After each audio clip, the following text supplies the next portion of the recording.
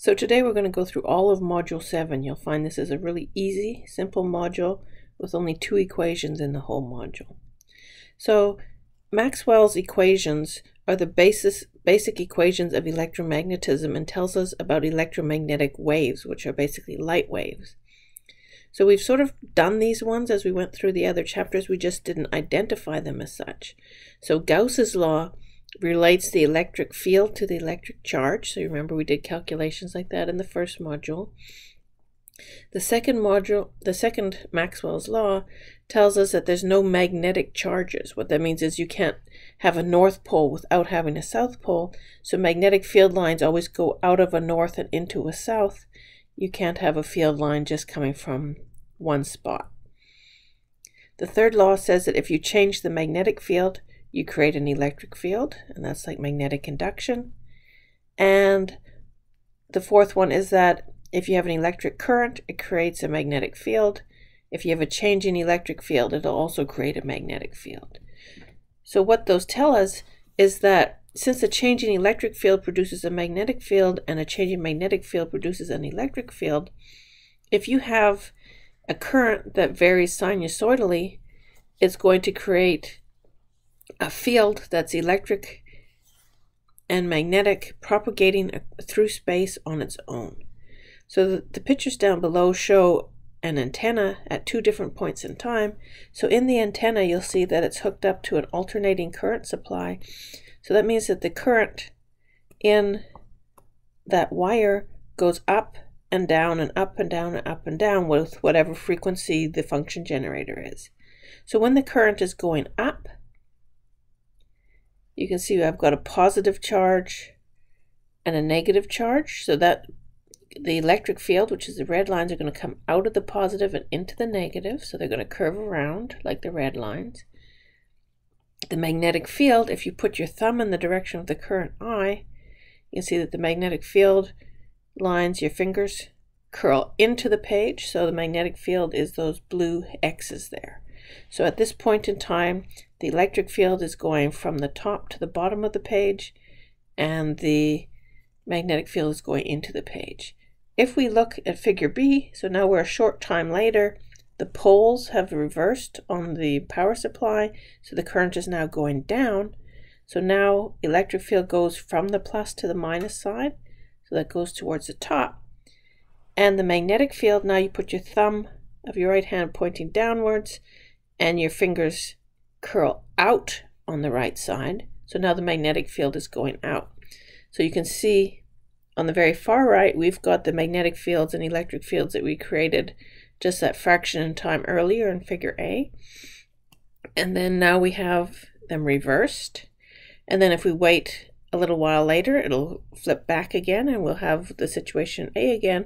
So what happens that in space, we're going to have magnetic fields that alternate from going in and out, and electric fields that alternate from up and down. So as we go further and further away from the source, you can see that the curves in the electric field flatten out. And so when we're far enough away, like in figure B, you can see that the electric field lines are just straight up and down. The magnetic field lines are straight in and out. And we call those plane waves because they're shaped like a plane, like a sheet of paper. You'll notice that always the electric field and the magnetic field are perpendicular to each other, so the electric field's going up and down, the magnetic field is going into and out of the screen, and they're also perpendicular to the direction that the wave is traveling, which is across the screen. So the rule is that the electric field, the magnetic field, and the direction that the wave moves are all perpendicular to each other. And this here is a sketch, a 3-dimensional sketch of the electric field in red, the magnetic field in blue. So the electric field is going up and down, and you'll see it goes like a sine wave. The magnetic field goes into and out of the screen. So this is meant to be a representation of it going out in the front and in at the back.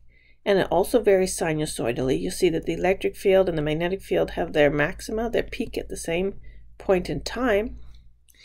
And the direction that the wave moves is across the screen. So we can figure out the direction that the wave is going to move using the flat right-hand rule that we used in the earlier module. So if you point take your right hand, put it flat, put your fingers along the direction of the electric field. So if we do it at the first point there, so point your fingers up towards the ceiling. Put your palm in the direction of the magnetic field. So that's going to be out. So rotate your hand around so that your palm is facing out. What direction is your thumb pointing? Well, your thumb should be pointing towards the right. If we do it at now the second point, now point your fingers or your flat hand in the direction of the electric field. So down towards the floor. Rotate your palm so it's facing the direction of B, which is into the screen. What direction is your thumb pointing? It's also pointing in that direction. So make sure you're able to sketch a picture of the electric field, magnetic field for an electromagnetic wave, and also that you're able to do the right-hand rule to figure out what direction one of the vectors is if you know the direction of the other two using that right-hand rule. Here's just an animation showing it. So in this one, it looks like they've flipped the colors for the electric field and the magnetic field. I grabbed this off Wikipedia. Okay, so the electric field is going up and down with time. The magnetic field is going in and out with time as the wave moves across the screen in the plus X direction. Okay, so let's do an example. So if we know the magnetic field is to the west and the electric field is to the south, what direction is the wave traveling? Well, let's draw our compass point so we know never eat shredded wheat or never eat slimy worms, whichever you like. Okay, so the magnetic field is to the west and the electric field is to the south. What direction is the wave traveling? Remember, the wave has to travel perpendicular to E and to B. So the only choices are it's either got to be in or out, right? Those are the only two directions that are perpendicular to both E and B. So which is it? Take your right hand, put it flat, point your fingers down towards the floor, rotate your hand so that your palm is facing towards the west. What direction is your thumb pointing? Your thumb should be pointing into the screen. Okay, if you do a problem like this on the test, you'll do it with respect to the paper. Okay, so you'll have directions that are like to the top of the paper, bottom of the paper, left, right, and into the paper and out of the paper. All right, so what direction, we know what direction the wave travels. What is the speed of the light? Well, we know from Physics 1 for waves, the speed of the wave is the wavelength times the frequency. And the speed of light is a very special number. It just depends on the permittivity and the permeability, those epsilon 0 and mu 0 constants that we had before. And it's 3 times 10 to the 8 meters per second. And when we get to the module on relativity, you'll see that the number C is very important. If you've got some material other than vacuum, then the value for mu in that material, the permeability, is always bigger than mu 0. And the value for epsilon 0, remember we talked about this for capacitors, epsilon is equal to some number bigger than 1 times epsilon 0. So that means the new speed is equal to 1 over the square root of mu times epsilon instead of 1 over mu 0 epsilon 0. And since mu and epsilon are bigger than mu 0 and epsilon 0, that speed in a material other than vacuum is always less than the speed of light. And you'll find out in the next module that that's what causes light to bend when it goes through materials other than vacuum. All right, so what are the properties of electromagnetic waves? The speed c, 3 times 10 to the 8, is just wavelength times frequency. So frequency and wavelength are related to each other.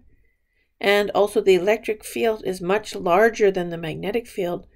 So even though in those pictures we drew it so that it looked like they were the same size as each other, turns out the electric field is equal to the speed of light times b. And remember, the speed of light is 1/3 of a billion.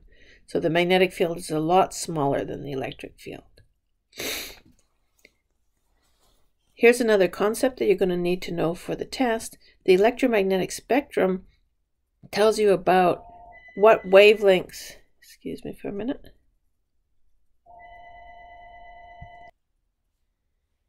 Okay, sorry about that. So the electromagnetic spectrum is all the wavelengths and frequencies of light, and they can have any wavelength from 0 up to infinity, any frequency from 0 to infinity.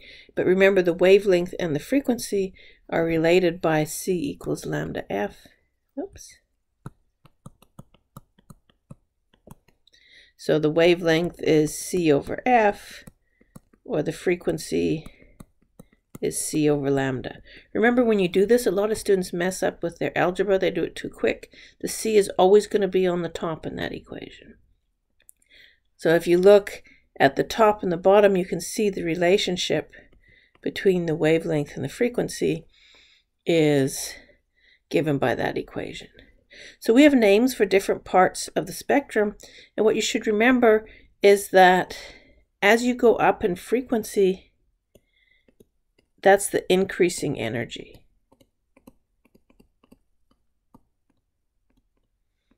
Okay, so increasing energy is increasing frequency. And so you can see that if you look at low energy, we have things like radio waves. Then we go up to microwaves, so that's like your cell phone or TV stations. Then we go to infrared, which means below red. And then in between, in this white region, you can see it's been zoomed out. In that white region, that's the visible light spectrum. So the spectrum that we can see with our, part of the spectrum we can see with our eyes, is actually a very small part. And the lowest frequency we can see is in the red, about 4 times 10 to the 14 hertz. The highest is in the purple, violet, which is about 7.5 times 10 to the 14 hertz. Okay, so visible light, then we go up to ultraviolet. And if you remember, infra means below and ultra means above. Okay, so you can see the infrared is below the red and the ultraviolet is above the violet. Above ultraviolet we have X-rays, and then we have gamma rays in terms of increasing frequency. So if you think about it, on the top end of the spectrum, you know that X-rays is what they shoot through your body to check for a broken bone. So X-rays have a very high energy. They can go right through your bones. Gamma rays are very high energy radiation that's used if you get radiation treatment for cancer, for example. Okay, so increasing frequency is increasing energy. And so that's how I usually remember. Ultraviolet and X-rays have higher energy. Ultraviolet can give you skin cancer because of the damage to your skin. And so you can also memorize a mnemonic for increasing frequency. Raging Martians invaded Venus using X-ray guns. So that's radio, microwave, infrared, visible, ultraviolet, X-ray, and gamma rays. So if you want to memorize that mnemonic or just memorize the order in which they come, you will be asked on a test very likely which has a higher frequency, for example, microwaves or X-rays, or which has a longer wavelength, microwave or X-rays. So you need to remember the basic order of the spectrum.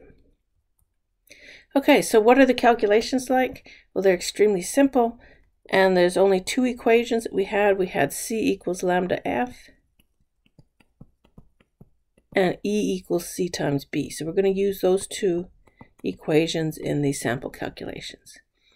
So AM radio stations go from about 530 kilohertz to 1710 kilohertz. And so it asks, what's the wavelength range for that? Okay, so wavelength is C over F. So we're just going to do it for each of these 2 frequencies, figure out what the wavelength is. So C is 3 times 10 to the 8. That's a constant, meters per second. The frequency, the lower one, is 530 kilohertz. So that's 530 times 10 to the 3 hertz. And if I do that, I get 566 meters. And the wavelength on the other end, do the same thing. C over F, 3 times 10 to the 8 over 1710 kilohertz, and I get 175 meters. Okay, so the wavelength range is 175 to 566 meters. Okay, similarly, you might be asked, given a frequency, so given a wavelength, and asked what the frequency is. All right, so now the next one, electric field is 50. What's the magnetic field? So B is E over C. You see that constant C is 3 times 10 to the 8 comes in for every calculation in this chapter. So it's just going to be 50 divided by 3 times 10 to the 8. So it's going to be a small number. And we get 1.66 times 10 to the minus 7. And the units for magnetic field is Tesla. Okay, so very, very simple calculations and algebra in this chapter. So what I want you to do is just do both things given the frequency, what's the wavelength, and given the wavelength, what's the frequency. So again, be careful. Usually you're going to get, because the frequencies are big and the wavelength could be big or small, you're going to have SI prefixes. Make sure you know what your standard SI prefixes are and do the conversions before you do the calculation.